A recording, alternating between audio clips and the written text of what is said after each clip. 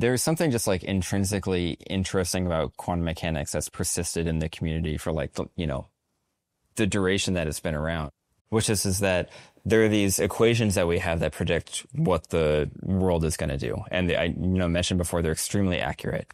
But then there's a bit of, there's different ways that you can interpret these equations. And what's interesting is we don't have like a testable hypothesis to say like which interpretation is the correct interpretation.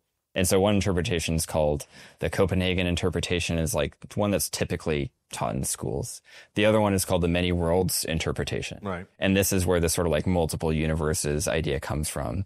And the thing is that we don't have a way to say which one is right and which one is wrong. We kind of, maybe people have their... Will quantum computers figure that out once and for all, or do we know? That is a super interesting kind of cutting edge question, but I don't know of a way to frame a hypothesis. And like me, I'm a, experimentalist. And so I'm very much trying to do things in the lab and like get physical evidence for things. And honestly, because there's no like testable hypotheses between these interpretations, I don't spend too much time kind of laying awake at night. But some people do. And there's like kind of like a philosophical implications to that, or you might like find that to be like an interesting problem.